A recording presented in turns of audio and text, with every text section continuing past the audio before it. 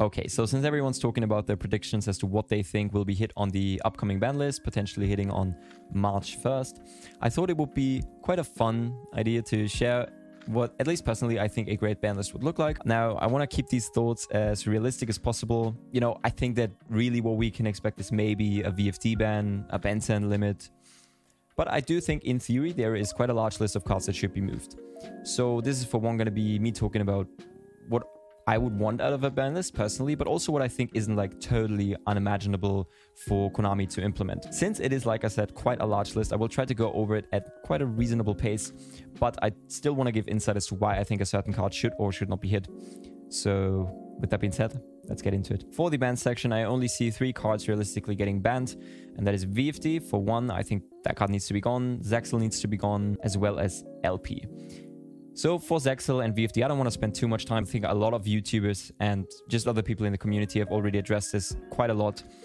These cards are just unfair and they just straight up need to be gone. Like, there is not really a lot to discuss about. LP is a bit more interesting. So I have a couple of reasons why I think LP has to go as well. The first reason would be that if VFD should get banned on the next list, Dragon Link is a very high contender, you could say, for the spot of being the best deck in the format once again. And we already went out of a Dragon Link format. Going straight into a Dragon Link format again would be quite boring. So that is one of the reasons. I think the second reason for me would be that LP has always been a problematic card. I think a lot of cards on the ban list could come off the ban list if LP were to get banned, because dragons have notoriously been broken in the last like 1 to 2 years. So I don't know, like at some point it's just enough. Like this, like all the Dragon players have had enough fun at this point, I think. Third reason, I think that even in the current format, LP is just too strong. Like, if I look at the top 10 players on Duel Link book right now, I think that just about half of them are playing Dragon Link right now. I don't know, man. I just think their cards are a bit too unfair, and like it's gotten to the point where eventually like it just has to go. And I feel like right now is a very good time for new decks to shine, essentially. Before I talk about the limited section, I want to say most of these cards I want to see go from banned to limited. And for most of these cards, the reason is that I feel like they just don't do enough in today's format, because they're either power crapped or they just never deserve to be on the ban list in the first place. And the first card I want to talk about is Blaster. I think Blaster is a good extender. It's a pop. But man, like fire decks, I mean, the last fire deck that was like really popular was obviously Salamangreat, and that was a great deck, of course. I don't even know if people would have played Blaster in that deck. I don't feel like in today's format, Blaster would be super oppressive. Just from reading this card, I just don't think that it could do so much. Harp Horror is obviously a card that a lot of people have discussed recently, and I do think that if Harp Horror were to come to 1, it would give Orchest a decent boost. I don't think they would be like tier 1 or anything, not even close. I think they would be a nice rogue deck still. It would also promote the Scrap Raptor, and potentially would even be a bit too strong if that card came out. But for now, I do feel like Harp Horror is a card that could be at 1. It wouldn't destroy the format. At last, Orchest was quite a cool control deck that everyone enjoyed. Yeah, I mean, give Orchest a 1 Harp Horror. I don't really see why not, right? Thunder Dragon Colossus should be at 1. Now, everyone that's not new to the channel already knows this from me. Here's a link to a video where I just talk about why Thunder Dragon Colossus should be limited. I don't really think the comparison between VFD and Colossus holds up. Like, no monster effects is way worse than no searching. There are a lot more cards that interact with Colossus in comparison, like Impermanence, Chalice, Kaiju's, Droplet, Dark Ruler. So yeah, I made a whole case about that card, like I said. You can check that out if you want to, but I just think that this card would be fine at 1, and also Thunder Dragon is quite unplayable right now, so it would make the deck at least like rogue tier or tier 2. You cannot really have a ban list discussion without talking about pendulums, I guess. And I personally, I think that all 3, like Monkey Boards, Skullcrobat, Joker, as well as Electromite, can all go to 1. I don't really think pendulums do a whole lot in this format. Pendulums always had the problem of them having to play a lot of engine cards, so they couldn't really play hand traps. And as we've experienced in the last 1.5 years, no format has been played without hand traps. So if you're not able to play these, your deck is basically bad in a way, right? So yeah, I think all these cards can come back to 1. I mean, if they do something, just ban them again. Yeah, I just don't really see the point of having them banned. The other cards that are left would be Benton to 1, as well as Sanguine to 1. These are very meta-relevant cards right now, and that are both at 3. So Benton, I think, should be limited because Raichon is way too powerful, obviously, right now. It is definitely a top 3 deck. And limiting ban 10 seems really reasonable. I mean, they abuse the effect all over during the turn, and hitting the dry turn cards is not really a Konami thing they would do. And then Sanguine limit is better than like any other card in the deck. And I think the Eldritch engine had its moment for the past year, and I think also from there it is time to move on. You really have to hit the engine cards to the point where they cannot recycle them all over again, and they have to play worse cards like the Black Awakening and White Awakening or whatever they're called, right? So yeah, I think that there is definitely a case to be made for both of these cards going to 1, and I think Benton is very sure to come to 1. Sanguine is maybe a bit, you know, it depends on how Konami feels about these cards, but I would welcome it quite a lot. On my channel, we're definitely not going to talk about a semi-limited list. I think this list is quite unpopular on the ban list, and for good reason probably. So here are all the cards that I would personally put at 3. I mean, there's quite a lot of them, honestly. Like it's like 14, I think. So the first one being Double Iris Magician. Come on, that card doesn't do anything anymore. Pendulum Magician, like past its prime. Just put it at 3, doesn't do anything. Infernity Archfiend is a card that I've seen a lot of people talk about recently for some reason. And yeah, I don't really see a reason why this card should not be a 3. Like, I know there are some stupid combos with it maybe, but in all honesty, like, I don't really think Infernity is going to do anything in 2021. Red MD is a card that got errated. If it's errated, it's a hard once per turn. Like having the card at 3 doesn't really do anything. You can only special it once even, I think. So yeah, just put that card to 3. Previously, I talked about LP being banned, and if LP should get banned, I would like to see at 3 Destrudo.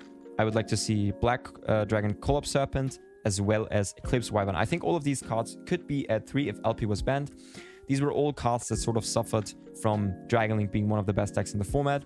Destrudo, I don't think that Destrudo was merely banned because it is a good tuner extender for Needle Fiber. I do think that Dragon Link was the main reason, and it would have been busted, honestly, in last format as an additional extender that you can discard with Chaos Space or Dragon Ravine or all of these crazy cards. So I think it can come back to 3. It is a hard once per turn, and honestly, even when this card got banned, no one really complained about it at the time, so it was quite, like, no one really understood why it was banned. In hindsight, maybe, for Dragon Link, it was for the better, but still, I think it can come back if LP was banned. Black Dragon Collapse Serpent, I mean, even if LP was at 3, like, this card could come back to 3, honestly, I think. Chaos Space makes it so that you can always have one Baby Dragon for the following turn anyway, because you can just shuffle the other one back, right? So I really think this card at 3 does anything. That's that. And for the third card, Eclipse Wyvern, I do think that this card, it doesn't have a hard once per turn clause. I don't know, man. I think that if LP were to get banned, Dragon Link would lose a lot of its good extenders. It would lose its main combo. It just wouldn't be the same, right? And Eclipse Wyvern helps out the deck. It helps out Thunder Dragon in some ways, so that would be quite nice. Just Chaos decks in general, I feel like, gets a consistent way to Legionnaire that you wouldn't have anymore without LP, because Brotor Search wouldn't be a thing really, except Brotor Search, maybe off the Heretic Seal.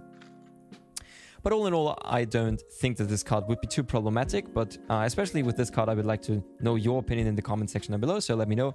But yeah, like I said, personally, I think this card could be a 3 if LP was banned.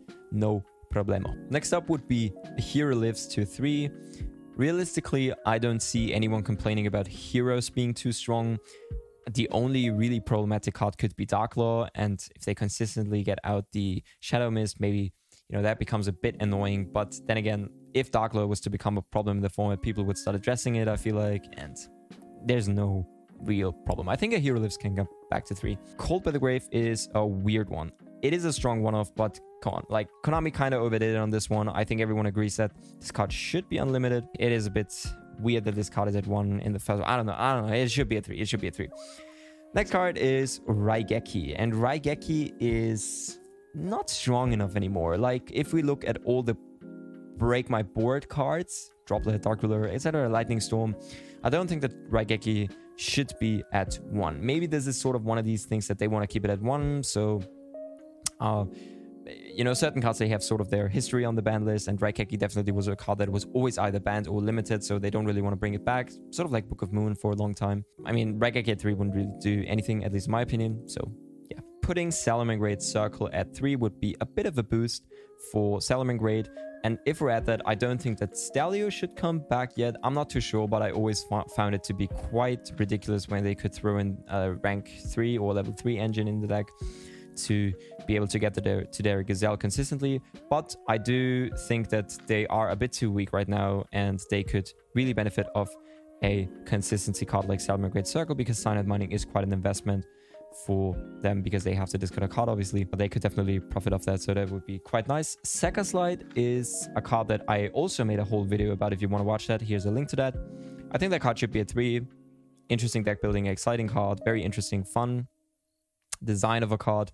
I love it, so please put it back to 3. The next card would be Scapegoat, and Scapegoat is an interesting one. I do feel like for just about a year this card was extremely good. That's why they put it to 1 when Link Monsters came out, but then the format got a lot faster, and nowadays I don't really think that Scapegoat at 3 would be a problem. It would at most be very interesting. Just about all the very good decks in the format are very fast combo decks, except for Eldritch variant, but even then it sort of conflicts with Sanguine because you can only summon zombies, so I'm not really too sure. I think that Scapegoat could be nice, but this would be one of those experiments, I would say. Almost through the unlimits.